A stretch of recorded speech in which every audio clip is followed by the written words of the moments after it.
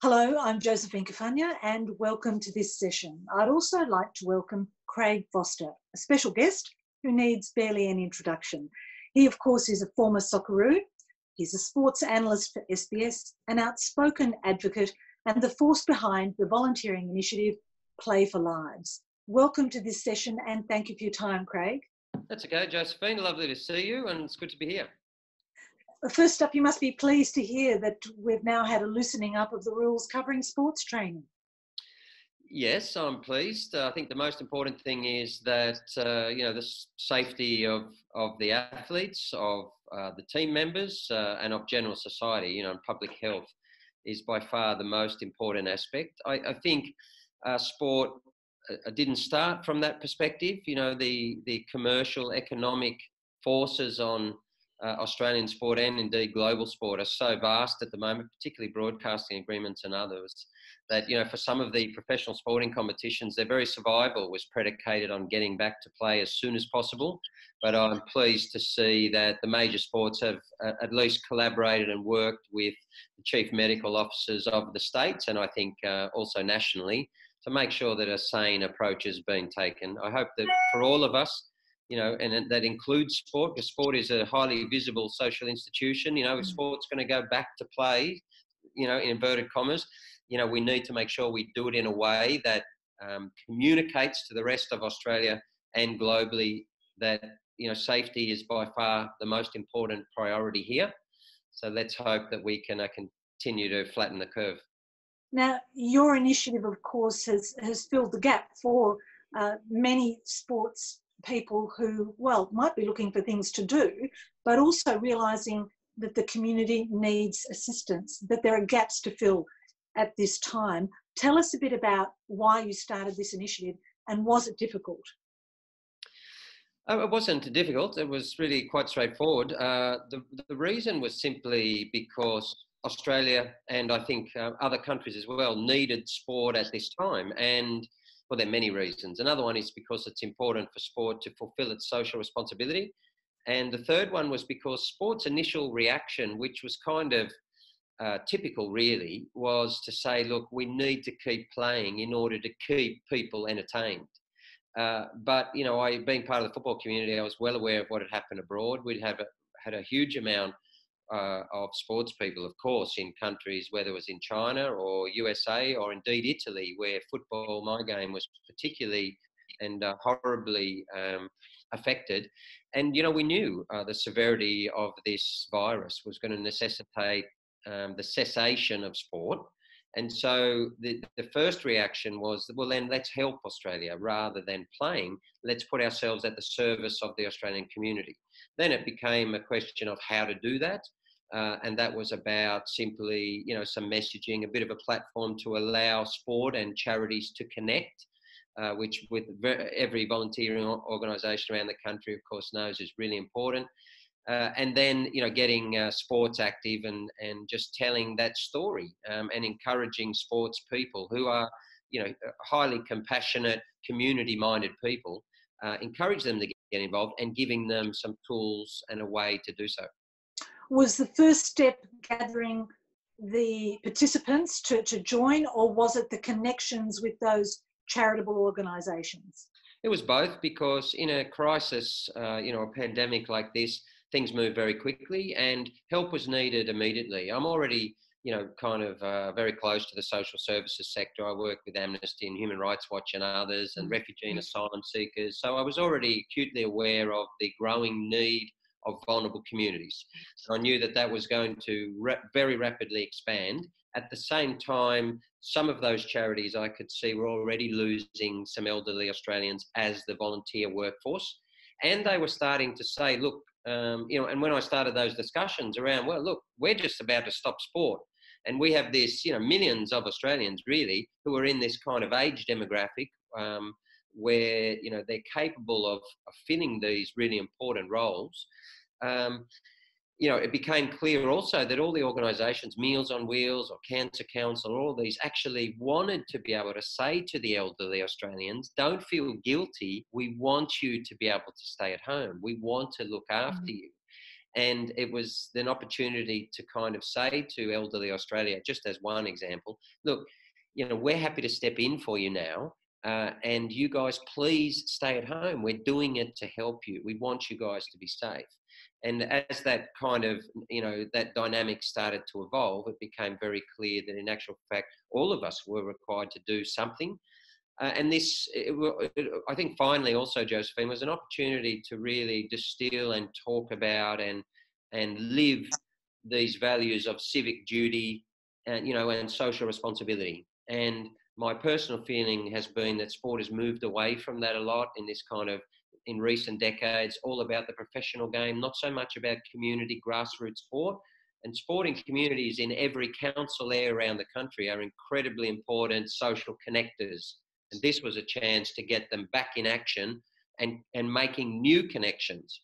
So at a time when we're saying, social distancing, self-isolation, stay at home, sport is a vehicle that can actually create new connections by reaching out to homeless communities, to refugees, asylum seekers, and to all of the unfortunate people who've lost their employment during this time. It's almost like a remade workforce, isn't it? Really, especially in downtime. It is. There was some great research to come out of Christchurch. One of the people I spoke to right at the beginning of this pandemic was the former chairperson of Rugby New Zealand, actually, the All Blacks and others. And he said, David Crawford is his name, and he said that the research was saying that community organisations, including sport, not exclusive, but certainly a really important cohort of that, these community organisations played an immensely important role in picking up the pieces after that Christchurch earthquake, or indeed any disaster. And that means it's these social connections at very grassroots level and community level, the ones that I grew up with. People who, when my father was volunteering, in my local football club, they used to have the working bees and they would build, clubhouses and all these things.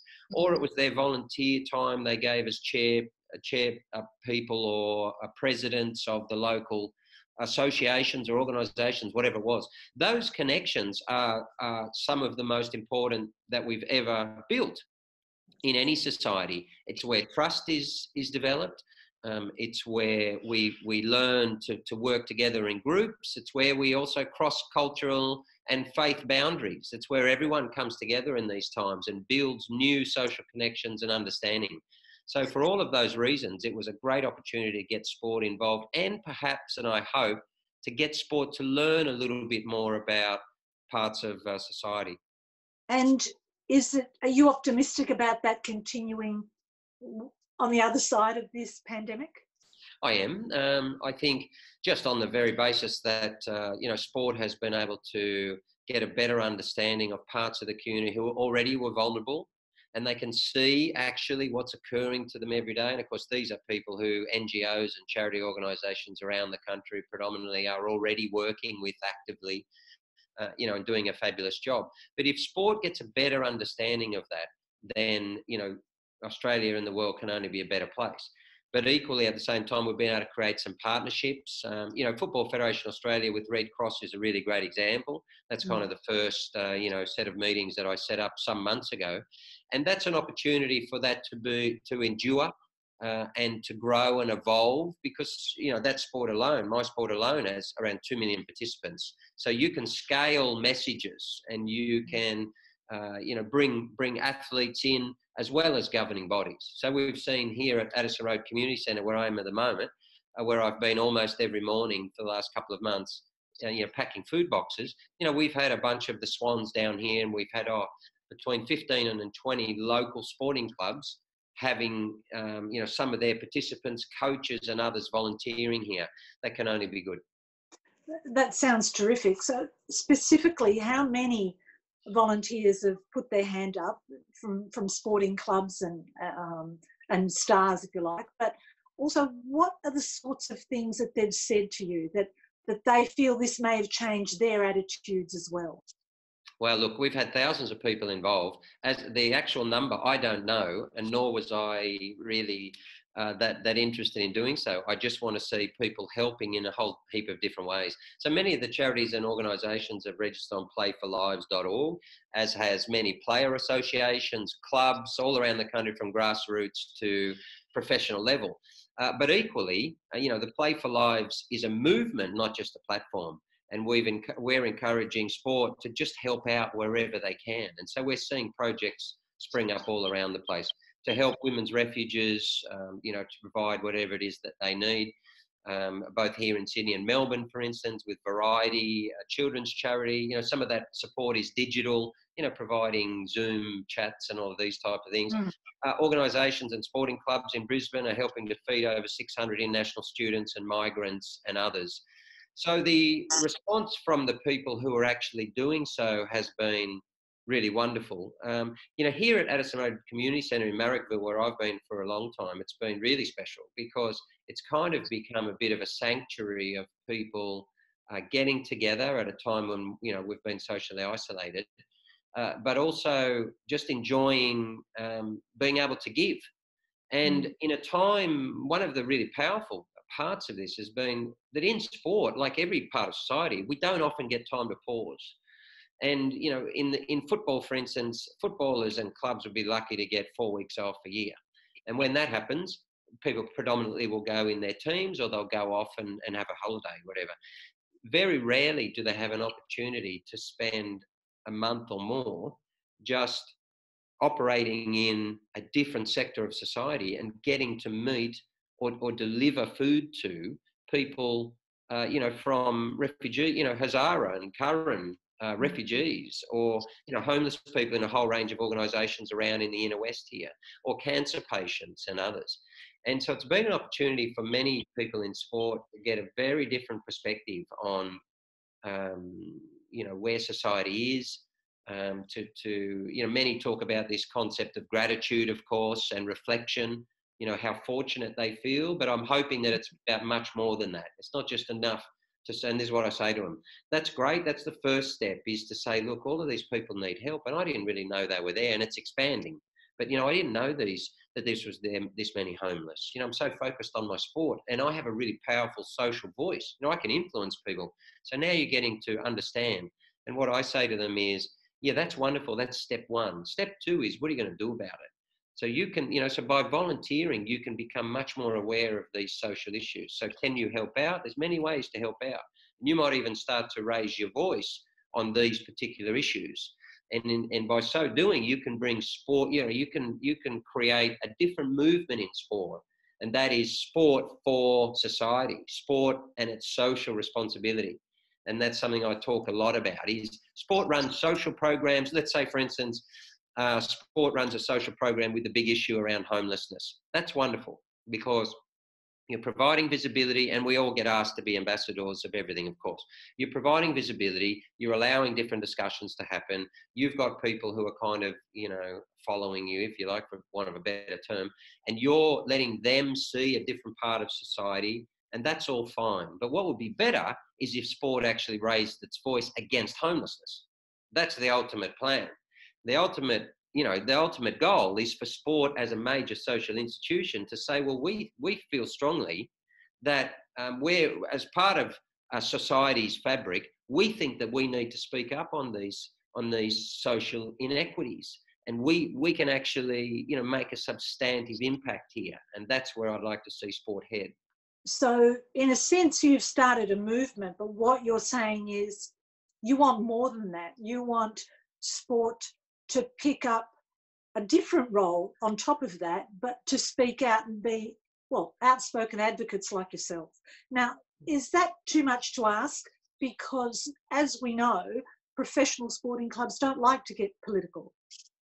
Well, I'm not talking about politics. I'm talking about human rights. Yeah. And that's exactly the question that often happens, right? So, what sport does is say, well, look, we're getting some government funding. So, we have some sensitivity here around, some of these issues. Well, why do you? We're just talking about human beings. So to me, it's all about reframing those discussions. Asylum seekers and refugees are a really great example. Every country has a specific policy around that.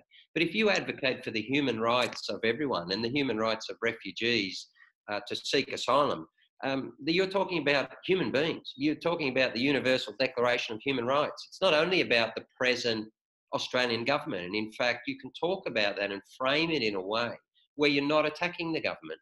You're just talking about, the rights of all of us. See, sport has a responsibility to do so. Why? Is because sport is about team. It's about equality.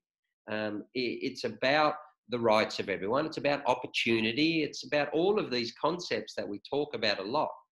But then when it comes to people who are being harmed or in different positions in society, even though some of them we sit on the bench and we play sport with, for some reason, and we say, we're going to protect you, and we're going to play sport with you and we love you, you're one of us, we're all together, as we keep saying in Australia. Then when some of that same community are in trouble, sport says, oh, but we don't want to speak about those people. And that's what I think we need to resolve, that kind of a dissonance. So it's time for, athletes do this quite well. Athletes, have a social voice, and we see quite a few athlete advocates. But I think sport, like business today, you're starting to see the rise of business activism, right? This new generation of business leaders coming through, which I really love. What they're saying is, we're going to stand up for what we believe in. And one of the reasons is they say that their employees, the younger generation employees, expect it. They want to see a purpose-led company. They want to work for someone that stands for something and does the right thing, not just for their own family, but for society. And I think sport has to take the same route. And I'm hopeful that the next generation of athletes are going to say the same thing. I'm going to play for a sporting club here in AFL or football or basketball, and I expect you to stand up for refugees and asylum seekers. That would be a great step forward. Can I take you back to the role of the volunteer in sport?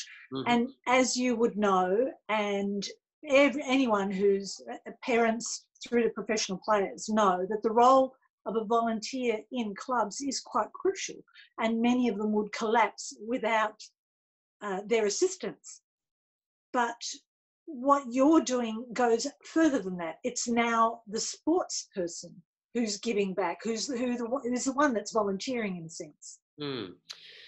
Yes, and so what sport typically does, what you saw a lot of the professional clubs do throughout this pandemic was really great, but it's kind of like the first step, So if we just talk professional for a moment. So professional sport says, well, look, we need a response to this like any employer or social institution that wants to help. So what they typically do is help their players and their staff, which of course is normal, and then they help their members. So some of the professional clubs said, well, we're going to do we're going to do Zoom calls, or we're going to deliver meals to our elderly members or other members. And what I say to sport is, well, why is that? Why do you stop there? Sport is an important social institution, and one reason why the government supports you, one reason why sponsors and commercial interests want to become partners with you is not only just for your fans, it's for the broader society. That's why they put the money in, is because all of the country is watching, even if they're not buying shirts and so on. You're in a very important, influential social institution. So don't stop there. You actually have a responsibility to help the rest of society. So go and help all the elderly in your community to the extent that you can. Go and find new communities to help, and that's important.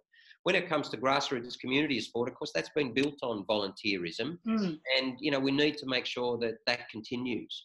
So by we're doing two things. We're saying to those in sport, you have a responsibility to everyone in society, and at the same time, we're holding up those who are volunteering. And by the way, this is digital and physical, of course. We're holding up all of those who are giving their time, as emblems, if you like, to say that's what sport in essence is about. There's a professional level, but at community grassroots takes great people who want to build these institutions that help kids and others integrate into society. And how good is Australia at doing that compared to the rest of the world? Oh, that's probably a question for you and the experts in the volunteer field. Look, I think traditionally, historically, or my personal view, anecdotally, is that when I grew up, volunteerism was a really huge part of the social experience. My parents, in particular, my father, has volunteered for anything and everything forever. So, you know, he was the president of the cricket club and he's president of the orchid club. And, you know, and he used to go, I remember in our local football club / soccer, we used, you know, they had to do some new fields and build a little clubhouse. And so all of the parents went up and they actually built this thing, you know, they raised the money, they put the stuff in and they built these things. And that's what it was about. So many of those stories around, aren't there? Yeah. Every community has one. Oh, totally. And that's, you know, that's what local community is about. You know, I hope that one of the things through this pandemic, I'm hopeful and I could say semi-confident, is that we've revitalized this concept of civic duty. And that means that we all spend, well, maybe too much time. You know, a lot of people are reflecting on their life-work balance at the moment, which is another really good outcome. But equally, we're saying, look, this is our work and our home life, but we also have a responsibility to broader society. And if we can all express that through our local community, Australia and the world, but Australia will be a far better place. You know, our local community is where we can volunteer for any number of things to help people, to help the council, to help the sporting club, and to make sure that people who don't have the opportunities we have can have a better chance in life and get through. And Craig, are you just to wind it up, are you optimistic about that future? And of course, Playing for Lives looks like it might be a permanent thing. Yeah, let's see. Look, you know, I kind of didn't really set it up in that way. You know, it's just a loose coalition of sporting clubs and people around the country. You know, it started with a hashtag and it became playforlives.org, right? Which was just to connect the two and also to be able to measure the social impact by sport, which was really important for sport. To be after this, to be able to have a story to tell about how they helped and to be able to show that in a evidence-based way.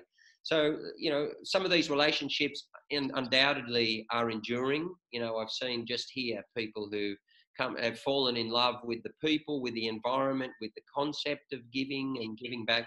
And that's really important. And let's see where we can take that in future. It can only be good. Well, Craig, congratulations on the efforts so far, and I wish you well. Thank you for your time. Thank you, Josephine. My pleasure.